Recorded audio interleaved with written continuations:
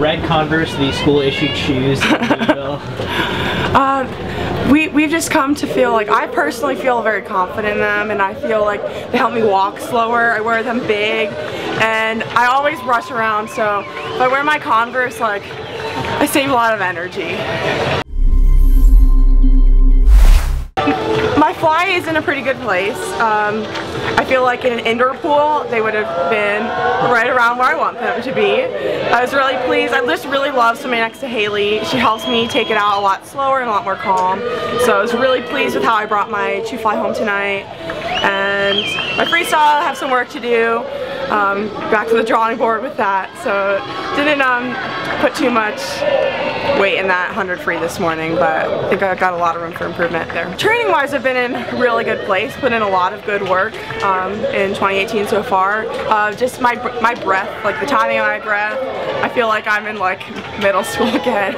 But it's encouraging, you know, when your coach says you don't have anything to work on, then what else can you do? So I'm such a different swimmer compared to then.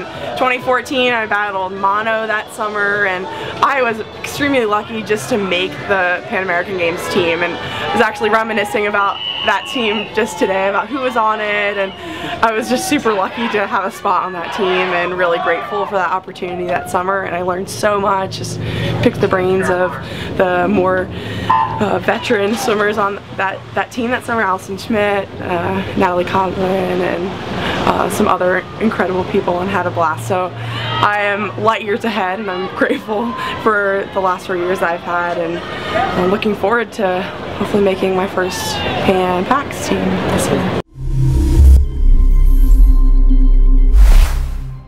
I'm definitely grateful that I have like 6 more weeks of training compared to last summer. I took about a month off for my honeymoon for Christmas, and I loved it, and I've been in a lot better shape than I thought I would be after some time off like that. So that's encouraging, but I'm still glad that we get some extra training.